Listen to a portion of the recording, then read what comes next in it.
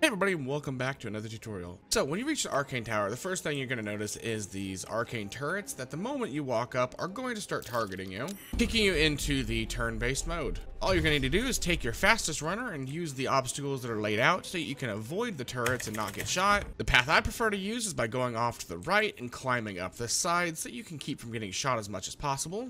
From there, you can just run straight up the stairs, where you have the option of either opening this door with a lockpick, or you can just jump through this window. Then, if your character is fast enough, you can make a beeline for these doors and run straight through. Otherwise, use that pillar first and then go through. Now you can jump down this ledge to the second balcony. When you reach this balcony, go ahead and make sure you go inside and read the book that is directly off to the left, as you're going to have use for it later. From there, if you have Featherfall, you can use that. Otherwise, you can just jump off this ledge and take the damage, and then jump one more time. You can find this hole here that if you have a creature that's small enough can crawl through. Otherwise, you can either lockpick this door or smash it. But before you do, go over here and grab a Scissor Bloom. And you'll have a chest right here you can dig up that has a scroll and a couple of crafting materials in it. Now that you're through these doors, just go straight over here to this machine and activate it. Put your Scissor Bloom in and combine, which is going to give you a quick cutscene that's going to turn the power on to this facility. At which point you can go upstairs and start using the elevator to climb your way through the tower. Additionally, now you can bring your other characters into the tower without the concern of them being shot by the turrets.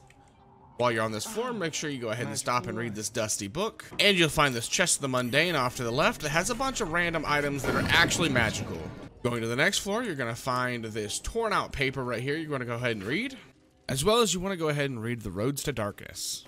From there, you can go ahead and go up to the final floor, which has these enchanted armors that only speak to you in the form of the stanzas you've been reading. So you need to respond with, "Or art thou friend?"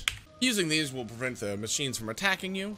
If you use the lines, "The silence stretches on, I'm all alone," then the machine will give you a nice hug. If you use the line, "How can I trust? How will I ever know?" then he'll make his way over this table and place down this ring of the guiding light. And if you use the "There's a light in every living thing," then it initiates combat. So if that's something you want to do, go right ahead.